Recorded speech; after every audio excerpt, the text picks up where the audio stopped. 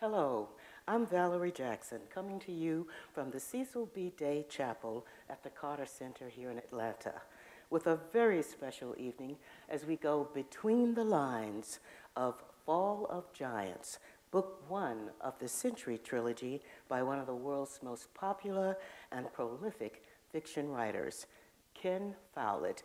Ken, who has authored 26 books, several of which have been made into TV miniseries or motion pictures, as in the case of his first bestseller, Eye of the Needle, starring Donald Sutherland and Kate Nelligan. But after Eye of the Needle and a series of other best-selling thrillers, including The Man from St. Petersburg and Lie Down with Lions, Ken surprised readers by venturing into historical fiction with The Pillows of the Earth, a novel about building a cathedral in the Middle Ages. The Pillars of the Earth received rave reviews and international acclaim. In London, the Times readers were asked to vote for the 60 greatest novels of the last 60 years. The Pillars of the Earth ranked number 2, only following To Kill a Mockingbird. The sequel to The Pillars of the Earth, World Without End, features the descendants of the original characters. It was a #1 bestseller in Italy, US, Germany, the UK, France, and Spain. As a matter of fact, in Spain, it was the fastest-selling book ever published in the Spanish language.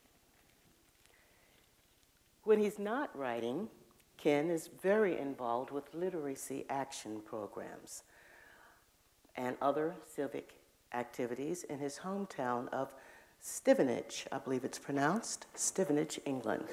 He was a former newspaper reporter and deputy managing director for a publishing house before his list of blockbusters.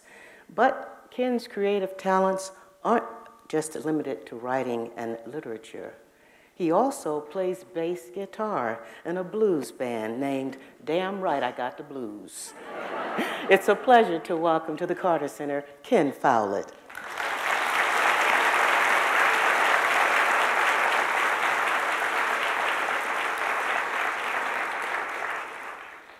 Well, Ken, thanks so much for talking with us today. It's a pleasure. I've got to admit, when I first looked at the book and it was practically 1,000 pages, I said, what have I gotten myself into here? But I must say, I never tired once of reading it. As a matter of fact, I read several chapters twice. But it's really Fall of the Giants is a novel in your planned trilogy, as I mentioned, about the 20th century, wherein you follow 5 families throughout the century. But I have to ask you, 5 families throughout 100 years, what prompted you to take on such a tremendous endeavor? Well, you know, I'm 61 years old. If I'm going to do something ambitious, this is probably the right moment to start. If I want to finish it. What happened was that World Without End really surpassed my expectations. You know, the response of readers around the world to that book was so warm. I was so thrilled by that, that I wanted it again. So, and I didn't want to go, after writing World Without End, I didn't want to go back to writing thrillers, which is easier, by the way. You know, a thriller, when you're writing a thriller, you write 100,000 words and you're finished. Whereas with a book like Fall of Giants, you write 100,000 words and you've only just started. So thrillers are easier, but I had come to enjoy the challenge of writing longer books, and I'd come to realize that readers like longer books if they're good, of course. Right, that's right. Of course, if you're reading a long book and it's a little dull, you start to look at how many more pages have I got to get through, you know, which is the worst thing. But if people are enjoying a book, they like it to be long, and I get emails from readers saying things like, I just read The Pillars of the Earth and I didn't want it to end. I wished it was a longer book, and that's 1,000 pages. So I wanted to write something that would be like World Without End, in that it would give me that sweep and scope But on the other hand, I didn't really want to do another medieval story, at least not right away, because, you know, I had taken 3 years to write World Without End, and 3 years in the Middle Ages is enough, you know, at one go. So I was looking for something else, and thinking about what, you know, and talking to people, to my editors and my family about what I might do next. And I thought of the 20th century, which is the most dramatic and violent period in the history of the human race. When you think about it, you know, we killed so many of one another in the 20th century in wars and pogroms and bombings, and yet it's also our century. I lived through half of it. Most of my readers lived through part of the 20th century, and our parents and grandparents lived through the rest of it. So it's the story, to some extent, of where we come from. And when I saw it that way, then I thought, yes, I could write about the 20th century. Well, The Fall of Giants opens in 1911 in a Welsh mining town where a 13-year-old boy, Billy Williams, is quitting school to begin a life working in the mining pits, owned by a British, you know, aristocrat, Fitzhubert. Draw a picture of British society for us at that time and how the aristocrats and the laborers coexisted or not, as in the case of Billy and Fitzherbert. Well, the book opens, Fall of Giants opens in a mining town in South Wales, and that's where I come from. My mother was born and raised in a coal mining town in South Wales. And my grandfather, Evans, my mother's father, did exactly what Billy Williams does in the opening scene of Fall of Giants. My grandfather, at the age of 13, went down the pit, as they say. That's to say, he went underground to begin his working life as an apprentice coal miner. So all this stuff is familiar to me. In most of those towns in South Wales, there's a big house because somebody owns that coal that's underground, and it's usually a big landowner. So more then than now, there was a very kind of dramatic social divide. There were hundreds of men who went underground every day to win the coal. And then there would be one family, usually a little way up the mountainside in a big house, who were getting a royalty. And the owner of the mineral rights made about the same amount of money per ton of coal as the miner who dug it. So he was often a very, very rich man. So there was that divide. Now, of course, everybody knows that there were these divisions. There have been these divisions in society, but it's very dramatic in a novel. If these people live quite close together, they're bound together. They can't really be separate. They pretend they're separate. They pretend they're different. They're like from different planets or something, but they're not. And they meet, they quarrel, they argue, they fall in love sometimes. People move from one class to another, and all that creates drama. And so one of the ways in Fall of Giants in which I create drama, one of the sources of the stories in this book is those divisions, the class divisions and other divisions, national divisions. Well, you're right, as you say, that they actually are very interrelated in spite of the fact that they assume that they're separate, because Billy's sister Ethel, in fact, is good friends with Maud, who is Fitzherbert's, and we'll call him Fitz, as you do in the book, who was Fitz's sister. So already we've got the two families interacting. But Ethel, let's talk about Ethel and Maud for a moment, because these were both two very strong women. Yes, Ethel, the working class girl, the sister of Billy, the young coal miner, and Maud is the sister of Fitz, the coal owner. And what they have in common is that they're suffragettes. They're fighting for women's rights, in particular the vote. They want the vote for women. And that brings them together across the class divide, because they actually both suffer from another form of oppression. And Maud, even though she's wealthy and privileged, nevertheless, she feels oppressed because, for example, she wasn't allowed to go to university the way her brother did.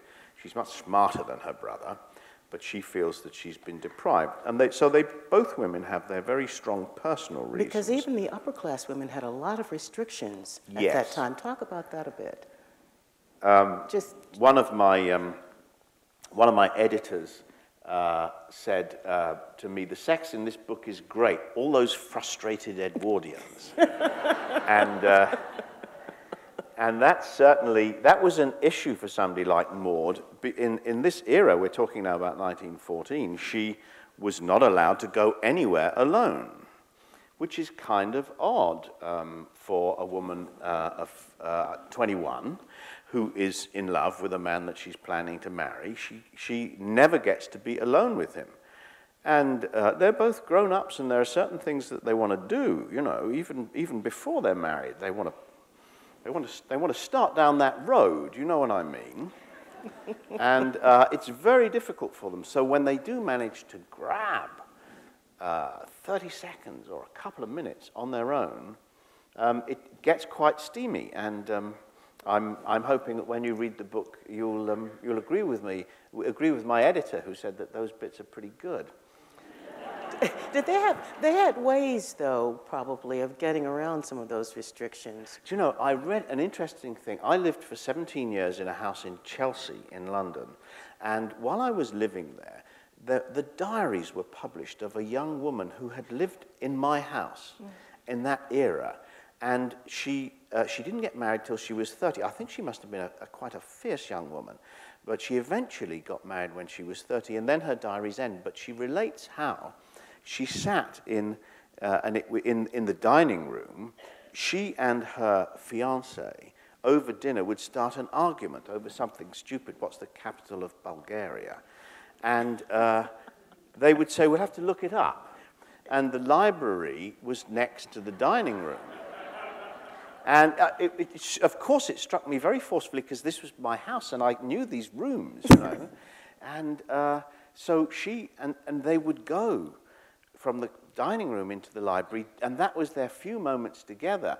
And that's when they would do what in England is called snogging. Which, what is it called in America? Smooching, I suppose. Making out? Or making out, maybe. Okay. Making out. Yes, they would make out for a few seconds while they were pretending to look something up in the encyclopedia. And that, of course, is the source of the scene in Fall of Giants, where Maud does exactly this. She says that the Volga River passes through Bucharest, I think it is, and he says, no, it doesn't, and she says, yes, it does. And he says, he knows that she knows that that's wrong, but he realizes she's up to something, so he plays along with it, and then they go and look it up in the encyclopedia. And she says, well, I'll prove it to you. Oh, that's I'll right, prove it to yes, you. that's I'll right. take you to this and show it to you. But So that scene was based on something that really happened. Well, you made women's suffrage a central concern in the novel. Why is that? Well, it's I think, one of the biggest dramas of the 20th century is the change in the role of women in our society. We've been talking about some of the restrictions, but in general, at the beginning of the 20th century, everybody was agreed that women were inferior, they were weak, they were less intelligent, they were too emotional, and the best thing for them to do was to obey their husbands. And there were very few people disagreed with that, really. Now, if I say that to my granddaughters today, they find it very hard to believe. People really thought that, they say to me slightly aggressively, you know, as if it's my fault. And I say, yes, people did really believe it, and you have to thank your mother and your grandmothers, because they were the ones who fought against that. And that's the great thing about it, of course, because women in the 20th century fought these political battles, which were very difficult. The suffragettes demanding votes for women in most Western countries, not just, I deal with it in Britain, but same sort of thing happened here in the United States and in other countries, France. And women fought those battles. They were very harshly treated by the newspapers and by the police and so on, but they stuck it out and they had the guts to keep going, and they won. They won that battle. So that's one of the dramas. You know, I was surprised that Maud and Ethel, who both worked so hard for suffrage, in the end, though, had a different opinion about the voting bill that was up, because Maud didn't want to vote for it because she said it was just a fake. And of course, Ethel said, well, we should be lucky we're getting anything.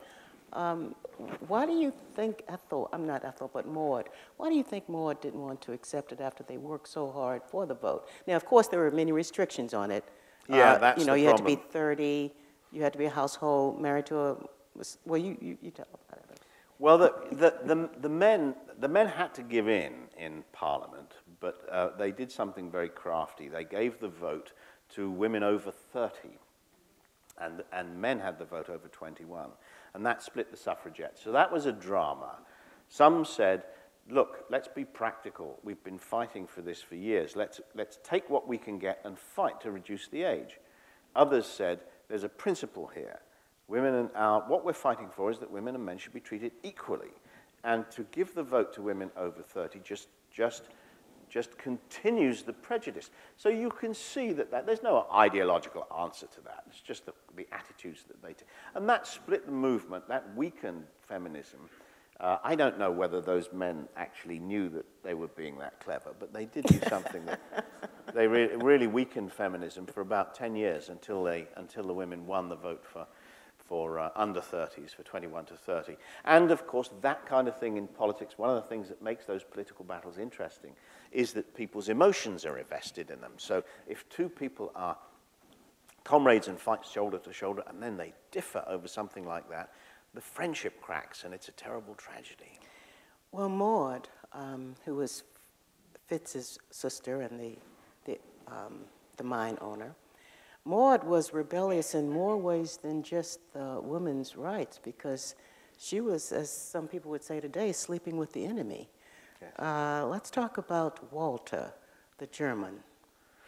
Well, I wanted to tell the story of the countdown to the First World War. It's something that most of us know a bit about, but we don't really understand. We know there was an assassination in Sarajevo, and 6 weeks later, the whole of Europe was at war, and eventually the United States and Japan, as well as Europe.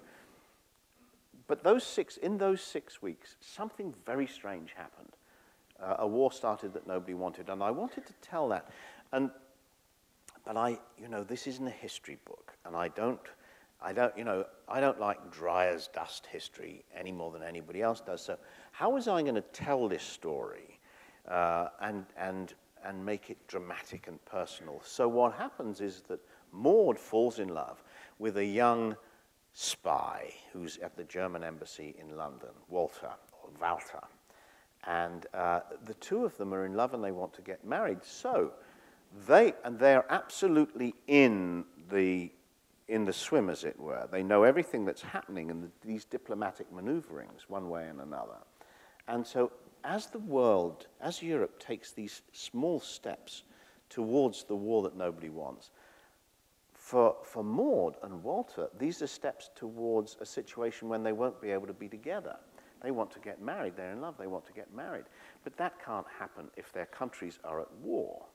So for them, it's not just countdown to war. It's terrible suspense, because if this happens, then it's going to blight their romantic lives completely. So that was the way, in a way, that's kind of the reason for the romance, because I wanted those two to be the ones through whose eyes we see this diplomatic maneuvering. Well, before I ask you this next question, I must say, though, that for my listening audience, if you've just joined us, I'm Valerie Jackson, and I'm going between the lines with Ken Follett at the Carter Center. His epic novel, Fall of Giants, offers a provocative view of the First World War, the Russian Revolution, and the struggle for women's suffrage in the early 20th century. Now, while Britain and Germany were playing do-si-do, so to speak, in terms of trying not to go to war, meanwhile in Russia, there's a revolution going on, or about to go on. The peasants are revolting against the Tsar. And there are two brothers there in Russia, two orphan brothers. Let's talk about them, the Peshkov brothers. Well, that's another part of the book that's loosely based on a true story. A friend told me about 20 years ago a friend told me about his mother, who was born in Russia. She had 2 brothers, and they were saving up to go to America. And they got enough money for 1 ticket, and they sent their sister, the youngest of the 3. And she went to America, and then World War I broke out. The 2 brothers were conscripted into the Russian army. They fought in World War I. They became revolutionaries. They were Bolsheviks. They were involved in the St. Petersburg Soviet and the storming of the Winter Palace, and they completely lost touch with their sister in America. And years later, when she was pushing 90, she saw an ad in the Los Angeles Times from a private detective, said, "Send me $100 and I'll put you in touch with your long-lost relatives in Russia." She sent him $100, and her son, my friend, said, "You will never see $100 again, and you will never see that private detective." And he was wrong. And the private detective contacted her brothers, and after all that time, she actually went to Russia. This is still in the Soviet era, by the way. She went to Russia, and she finally met her brothers, by now retired, but grand old men of the revolution. And they said to her, we're retired now, we're not in power anymore, but we still know a few people, and we think we can get you over here.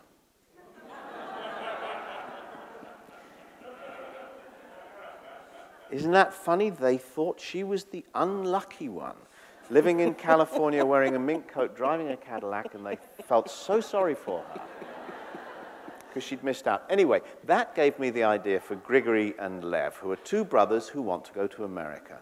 One of them does go to America, and one of them stays behind. So we have 2 brothers. One is living the American dream, and the other is a revolutionary. And I just thought that would be such a nice, dramatic way to tell contrasting stories in the 20th century. As a matter of fact, you show how the uprising against the brutal regime of the Tsar actually led to the rise of the Soviet dictatorship, which came later. How much sympathy was there in the U.S. at that time for the Bolshevik Revolution or movement? Well, in the US and in the UK and all over the world, there was a lot of sympathy for the Bolsheviks because everybody knew that the Tsar's regime was very tyrannical. It was very brutal. It was completely undemocratic. And so free-thinking people had high hopes for the Russian Revolution. And it took... And of course, the Russians themselves, I mean, it wasn't, but the Bolshevik Party was easily the most popular party in Russia in that crucial period between March and October 1917, when the period when the Tsar abdicated, there was a provisional government, there was a revolution. The Bolsheviks were popular, so it wasn't just in foreign countries. And it's kind of a grim story to read now because we know how things turned out. But I felt it was important to understand why a Russian factory worker such as Grigory would feel that this party was the party in which to invest all his hopes.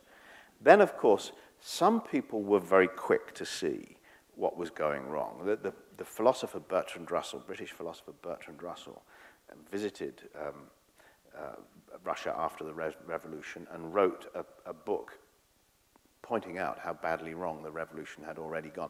But a lot of people didn't want to believe that because people had such high hopes. Because, in fact, the Bolsheviks had become almost as brutal as the Tsar. Is that correct? To a certain degree? More so, I would say. More so? More. I mean, by the time Stalin was in power, it was worse. They killed more people than the Tsar ever did. So very, very quickly, it's a tragedy. And, look, in fiction, sometimes there are tragedies and sometimes there are happy endings. That particular story has a tragic ending. Well, Lev, who was the brother, eventually makes it to America, and that's a very, very interesting story, too, that we don't have time to go into. But he made it to America, where Woodrow Wilson is promising America that he will keep them out of the war. Well, one of Wilson's eyes and ears was a young man named Gus Dewar, or Dewar? Dewar. Dewar. Yeah, Dewar. Like the whiskey. Son of a, yes, that's what I wondered if it was. Son of a U.S. senator and law student. How is it that Gus became such an integral part of Wilson's inner circle?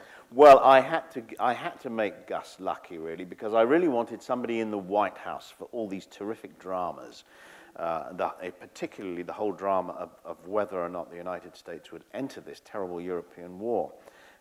So I wanted somebody who could be there to see what was going on. And so my main American character is this very bright young man, young lawyer, but I had to give him, look, how does he get to be an assistant to Woodrow Wilson? Well, you don't get that by writing a letter, sending a letter to the White House, do you? So he has connections. His father is a senator and is very well connected. And so his father is able to, Gus goes on a kind of European tour, and he sends back to his father rather witty letters about what's happening in Europe as Europe moves towards war. And his father shows them to the president and says, this will amuse you. And the president says, you know, I'd like to have that bright young man working in my office. So that's how Gus gets to be an insider. And then, of course, he can see everything that happens. Well, what eventually changed America's mind in terms of Wilson deciding that we did have to go to war? Well, that's a good question. I think Wilson became convinced that the world economy would never return to normal if somebody didn't step in and finish this war off. It was the big emotional stories had to do with the sinking of ships. Of course, when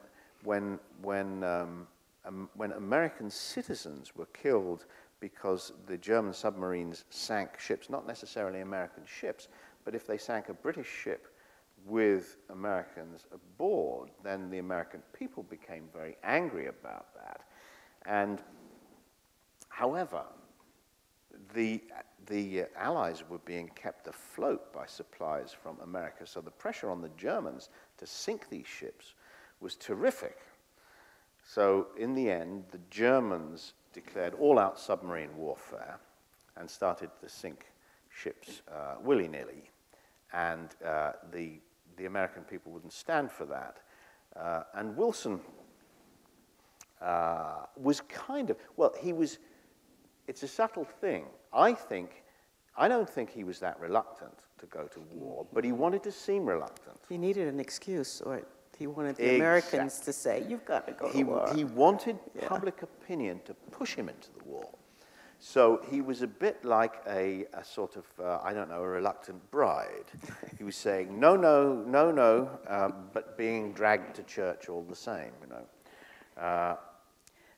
But it was really, that war could have destroyed all of world trade if it had gone on much longer. You know what? There was a big in the book. You talk about some Americans that got very upset because there was a reporter, Rosa Hellman, who reported a ploy by the Germans, supposedly, to pay Mexico to invade Texas. Yeah. And so Americans obviously got very angry about that and wanted Wilson. The Zimmerman telegram. Okay, that's the Zimmerman telegram. Right. Was that for real? Oh, that's real. Yeah, that's real. The German foreign minister was called Arthur Zimmerman, and he sent a telegram to the German ambassador in Mexico saying, and it's going to make you laugh because it is a dopey idea, but it is real, saying, see if you can get Mexico to invade America, the United States. And the telegram was in code, but the British had a very good decoding section. And the British picked up this telegram and decoded it and realized that it was hot stuff. The British realized that this could inflame American public opinion. So it was this letter, this telegram was released, but in a subtle way, it was leaked to the New York Times. And so that it didn't seem to come from anybody official, right. But of course it did. And then when Americans learned of this plan of Arthur Zimmerman's, they were absolutely smoking with rage. Well, Wilson used that reporter in a way. But do you think that the media played a fair role overall in the period leading up to the First World War? Well, the newspapers, when we say media, of course, we mean newspapers. There's no then, radio yes, and television there, right. although there were newsreels. There were cinema newsreels. The media were very quick to whip up hatred against whoever was the enemy.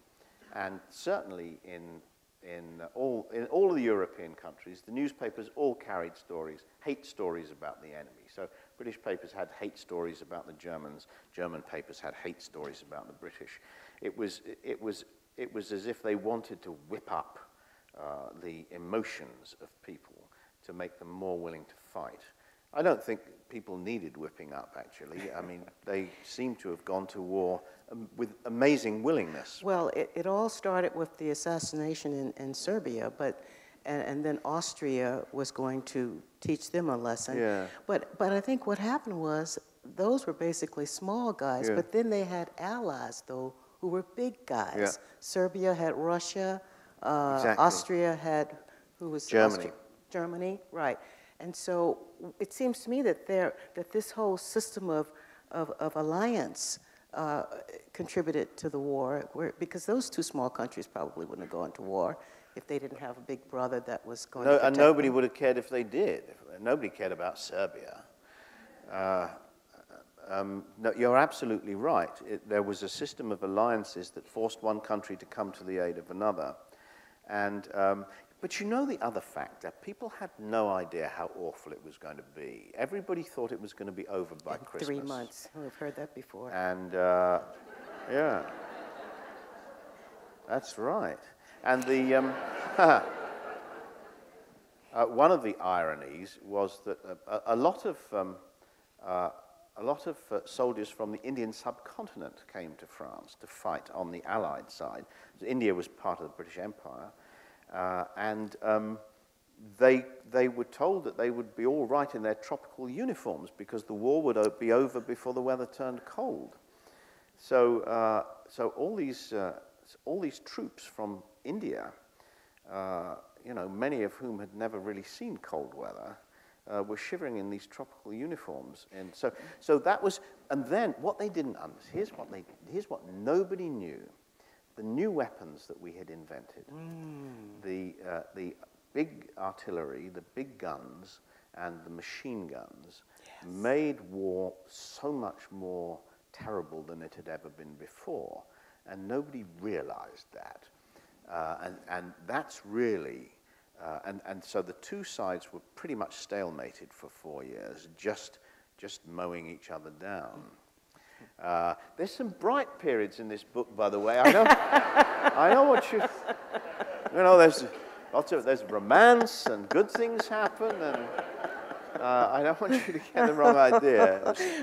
Speaking of romance, one of the reasons why I was rather surprised that everyone went to war was because there were so many affairs going on between the countries and so many interrelated families. A monarch of one country could be the uncle of the czar of another. How did they get around that? How does a world work when you've got all those interrelationships, yet you've got to be very political? Well, I think it was a sign of the times. The fact that the Tsar and the Kaiser and the King of England were all relations, they were cousins. The fact that they were all, they were grandchildren or grandchildren-in-law of Queen Victoria, all of them. And that made very little difference. And I think that was a sign of the times. I think it was a sign that they were no longer making those decisions on their own. They didn't really have the power because their generals would say to them, you can't do this. You must mobilize your army. You must invade. Otherwise, your country will be in danger. So it's kind of a sign that kings were already beginning to lose their grip on power. Who are the giants that fall in the book? Well, they are those great rulers, the Tsar of Russia, the Austrian Emperor, the Sultan, who ruled the Ottoman Empire, and the Kaiser. These were terrific, powerful dynasties that no longer existed at the end of the First World War. So the giants fell, and a new world. And I also wanted to write in Fall of Giants about the new world that was created at the end of the war, about the Paris Peace Conference, the mistakes that were made there, the League of Nations, for which Woodrow Wilson had such high hopes. Right. Speaking of Woodrow Wilson, you mentioned several real characters, historical figures that are woven into Fall of Giants, including Woodrow Wilson and Winston Churchill. How do you determine the line between history and fiction when you're writing a novel? Well, I'm careful about this because I never want to violate history. Because I want to be able to say to readers, it's a novel, but the bits you read that are about history, about what really happened, are all true.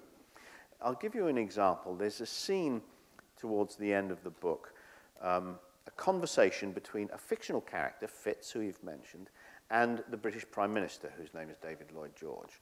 And they have this conversation. Fitz is very angry because there are two Russian Bolsheviks on a tour of Britain, and they're preaching communist propaganda. And Fitz is a conservative, and he's outraged by it. He says to the Prime Minister, you should send these people home. You should expel them from our country. And Lloyd George, who's a very canny politician, said, Bolshevism, the more the British people know about Bolshevism, the better. He said, Bolshevism is best viewed through the mists of distance. If British people learn what it's really like and what these Russians are actually like, they will like Bolshevism less and less. And so his idea was, let the British people learn all about it. He says to Fitz, the British people are not stupid. They know claptrap when they hear it, he said. Because then as later, Soviet speeches were interminably boring.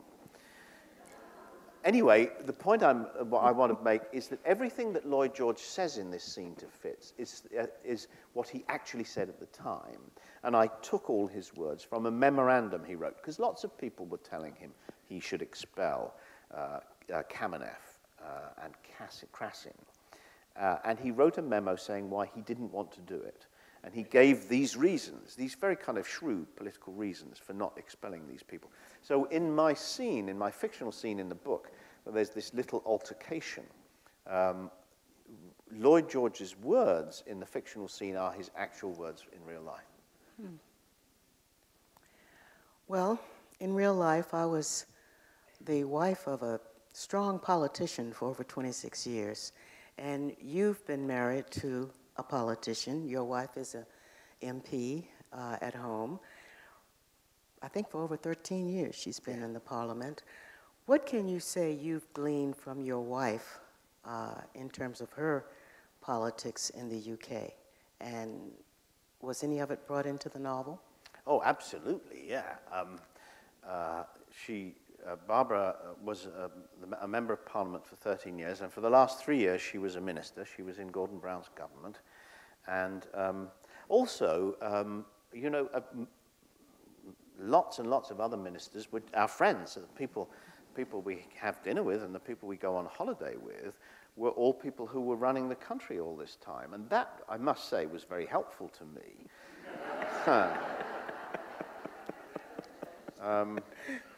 It's things like, you learn things like, for example, I'll give you an example. One of Barbara's rules is never call a meeting until the result is a foregone conclusion. See, you don't want to hold a meeting and say, what shall we do? You want to know beforehand what we're going to do. So what Barbara would do is call everybody and say, if we have a meeting about this, what would your opinion be? And then she would make sure that the meeting was going to come to the decision that she wanted it to come to, and then she'd call the meeting. And that's the way they all work. It's not just Barbara. That's the way careful, politicians work. And so things like that. So I became very comfortable with writing scenes in which these big political decisions are made, because even though, well, you'll know this, even though I wasn't making them myself, I could see how they would, we'd Right. sit in a restaurant, I'd sit in a restaurant with Barbara and 2 or 3 men and women who were ministers in the government, and somebody would say, what are we going to do about this? And somebody else would say, well, we can't do X. And then they'd resolve something, over steak and potatoes. Well, I'm not going to let you get out of here without telling us about your bass playing in Damn Right, the band. Damn Right, I've Got the Blues. Tell us about that. And how long have you been playing? Well, this band, I've been playing the guitar since I was a kid. This band has actually been together for about 18 years. At least the rhythm section has, the drummer and the rhythm guitarist and me. And actually, we play, most Monday nights we rehearse in a rehearsal studio. And actually, if you play together for that length of time, you can't help but become sort of not bad. So the band is quite good. Nobody wants to be in show business. They all have other jobs. Some of them are in the book business. The rhythm guitarist is an agent, literary agent. The keyboard player is a poet, a published poet called Roger Stevens. And we have a wonderful singer who is actually a television personality in England, but she has written a book, very, very good book actually, a memoir about her life. She came from Trinidad to London when she was 9 years old and had never been cold in her life, also never been hated in her life. And coming to London, she experienced both of those things as a little kid. Wrote a very, very good book, which is used in our schools now quite often. Interesting. And anyway, so Floella is the singer. And the band is really quite good. When we started, I used to say, it's the height of our ambition is to be barely adequate, I used to say. But actually, we're beyond that now. Can they go on the YouTube and hear you? Well, the Hoochie Coochie Man? Yeah. There are some YouTube clips, but the sound is never very good on YouTube. Okay, but there is a record which it's called Stranger Than Fiction, and authors were asked to sing a song for this record to raise money for Literacy Volunteers of America. And Stephen King did some tracks, and Norman Mailer did a couple of songs, and they asked me to do a song. So my band, we went into the studio, actually. We did it very seriously. We took 2 days, and we recorded Hoochie Coochie Man, which is probably the greatest blues of all time, written by Willie Dixon. And so you can download that if you really want to hear me sing, because I'm singing on that. But that was before Floella joined us, so I was singing and playing the bass. You can actually download that, and I got to tell you, it's not bad. All right. Okay, it's not bad. I'm you know what? I probably can predict that the next book in this trilogy is not going to be bad either. Thank you. Quickly, the next book in the trilogy, what is that going to cover? I'm writing it at the moment. It's called The Winter of the World. I've written the first chapter, which takes place in Berlin in 1933. And the principal character is only 11 years old at the time, and she's the daughter of Maud. And they're in Berlin, and they see the very ominous and frightening developments of that year in Berlin, the brown shirts stamping down the streets and breaking people's windows and that kind of thing. All that seen through the eyes of a rather frightened a little girl. And it will be about the Second World War, and the late 40s. And it will end, I think, with the explosion of the first Soviet atom bomb. Oh, wow.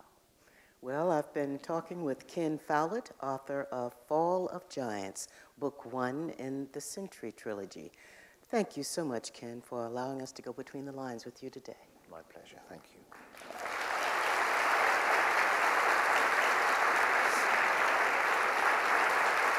I've always been interested in the medieval period, and I thought that book really brought the medieval period to life. Thank you. And I'm just kind of curious what you did to do the research for everyday living and that kind of thing that you so brilliantly brought up and made it so clear that it wasn't all kings and castles. Thank you. Yes. Well, I was. Of course, a lot of what you need to know is in books. You do have to do a lot of reading. The other thing about that is, that as an author, there are certain things that I'm looking for. And you put your finger right on it, because it's often the telling detail. You don't have to. In a novel, you don't have to tell readers everything there is to know about life in the Middle Ages. But if you can find one or two details that sum everything up, then that will bring the period to life. And so that's what I'm looking for when I do the research. For example, I think the fact that in the monastery, the monks were very hygienic people by the standards of the time, and twice a year they were obliged to have a haircut and a shave, and if necessary, a bath. And just that detail tells you everything you need to know about hygiene in the Middle Ages, doesn't it? So,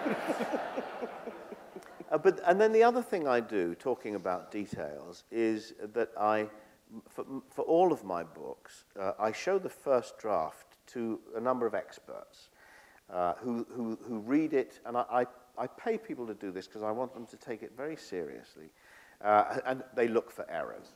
And so my first draft is corrected by experts. Sometimes it's often historians, but it might be police officers or scientists, people who know more about the subject than I do, who can find any accidental errors that I might have made. Yes, ma'am. I love everything you've done, and I'm very curious, where do you write, how do you stay on task, and what made you such a fantastic wordsmith? Thank you. That's very nice of you to say that. I think most authors learn most of what we know by reading. My mother taught me to read before I went to school. I could read when I was 4 years old. I've read for pleasure all my life. Got huge amount of pleasure from novels all my life. But I think then you read. That's what teaches you, what a sentence is, and what a paragraph is, and what a cliffhanger is, what narrative suspense is. You learn that by reading. I like to write in a library. I have 3 houses, I'm very lucky, and I have a library in each one, and I like to write surrounded by books, but it's not a big thing for me, the environment. I know there are some writers who have to have darkness and silence and all that sort of thing, but I started as a newspaper reporter, and of course, if you're in the newsroom with people making phone calls and shouting and coming in and out, you can't say, "Would everybody please be quiet because I'm trying to write." So I got used to writing in a sort of noisy atmosphere, so the environment doesn't. And in fact, I wrote quite a good scene today, coming from New York here to Atlanta in the car to the airport and on the plane and so on. I wrote quite a good scene, and my companion from my publishers was kind of surprised because we were in the Delta Lounge in New York and there was some dumb game show on TV. And every 2 minutes, I guess somebody won a prize. And if you're on a game show in this country and you win a prize, you have to scream.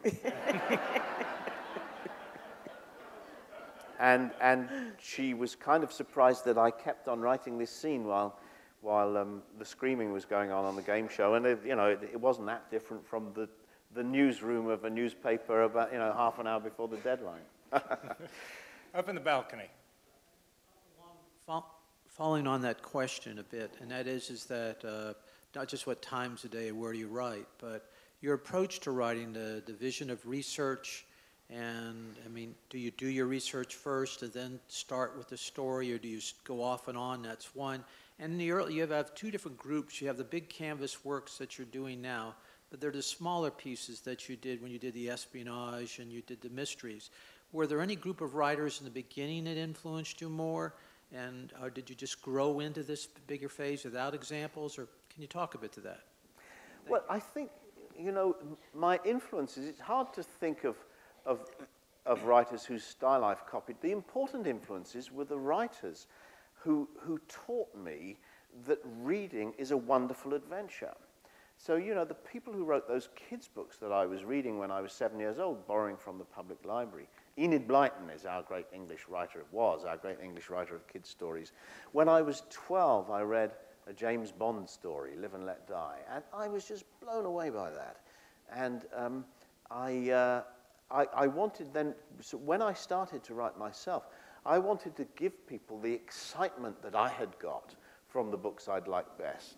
So it's people like Ian Fleming who, not that I write like Ian Fleming, but he taught me that this can be so terrifically exciting. You asked about my approach to writing. I'm a planner. I spend a long time planning the book, and I do most of the research while I'm planning it. So I'm thinking about what happens in chapter 1, what happens in chapter 2, and then maybe when I'm working on chapter 2, I'll realize I don't know enough about some aspect of this story. So the next day I'll read a book. I spend the whole day reading a book that's very relevant to my story. And then the day after, I'll come back to chapter 2 and write it in a new way because of what I've learned. I spend quite a long time, 6 months to a year, on the plan. I then do a first draft, which takes me a year, maybe a bit more, and a rewrite, which is quicker. After I've written the first draft, I show it, as I said before, I show it to experts. I also show it to my editors, to my family, those of them that are interested. Some of my kids love to read my drafts, others are, no. Which is fine. I have one particular advisor who's been my agent for many years, Al Zuckerman, an agent in New York, and he and I have been working on my books for 35 years, and he is particularly good at giving me suggestions as to how to improve on the first draft and make the second draft better. So those are the three phases, the planning, the first draft, and the second draft, and that's been working for me for some years now. When you say plan, do you mean outline? Yeah. Because you're a big outliner, I know that. That's right, yeah. So I write okay. I write an outline. By the end, it's generally, first time I do it, of course, it might be 3 lines on a sheet of paper. That's just the basic idea for the story. But by the time I finished, it's 40 or 50 typed pages saying what happens in every chapter and who the characters are. Mr. Follett, I'm fascinated by World War I. I'm interested to know if you had a favorite reference work about the war or one that was most useful to you. There were, I'm trying to remember the name of this book. One of the things that struck me very vividly was that people were recruited in towns and districts and sometimes in factories, and they then entered a battalion which consisted of people from their town, and this was a new idea in Britain in the First World War, and it's very striking because, of course, then when there was a big battle, the town would be devastated because if the battalion was in the middle of the battle, then half the people would be killed, and it was a terrible tragedy for the town. So they stopped doing that. They started mixing people up so that there would never be one of these awful moments when half the young men in the town were reported killed in battle. And I'm trying to think of the book. There's a book about those battalions, if you send me leave a message for me on my website, I'll give you the name of it when I get back home. I can't remember it, but that was one of the aspects of the war that I found most moving. Okay, I see a lot of you with books to be signed, so let's just take 2 more questions. Let's go to the lady up in the balcony. Okay, I have 2 questions. Where is your favorite historic travel destination, and what is your favorite book of all time? What was the first question? Favorite historic travel destination. Travel destination. Travel destination. Historic travel destination? Okay, historic. Well, it's going to be a cathedral. I'm just thinking which one. I think I'd say Salisbury, and I'll tell you why. And if you ever get a chance to go to Salisbury in England, it's a very beautiful cathedral, and it's all in one style, because it was built quite quickly. It also looks like the illustrations in the Pillars of the Earth of Kingsbridge Cathedral when it's finally finished. Salisbury is very beautiful, but you can also, 2 miles outside the town, you can visit what's called Old Sarum, which is where the city used to be before in the very early Middle Ages. Old Sarum was, and you can see the foundations not just the old cathedral, but the old castle and the entire town. And that's a great visit because you can see, as it were, you can see two eras in medieval history in the same trip, and it's a very interesting comparison. So that would be my favorite historic travel destination. And my all-time favorite book, okay, this changes every time I'm asked because it depends, you know. But I'm a big fan of Edith Wharton, American novelist who was active round about 1900, 1910. American novelist who lived in France, actually. She writes about wealthy and rather uptight New Yorkers. And her best book, I think, is called The House of Mirth. It's a sad, I hear murmurs from the audience. Some of you love it. Do you love that House of Mirth? Isn't it a wonderful book? It's a sad book, actually. Has a very unhappy ending, but it's about a woman who comes to grief because she always makes the right moral decision. And that just takes her on a terrible downhill journey. It's a wonderful novel. Anyway. There you are. I've done a rotten job of selling that book to you.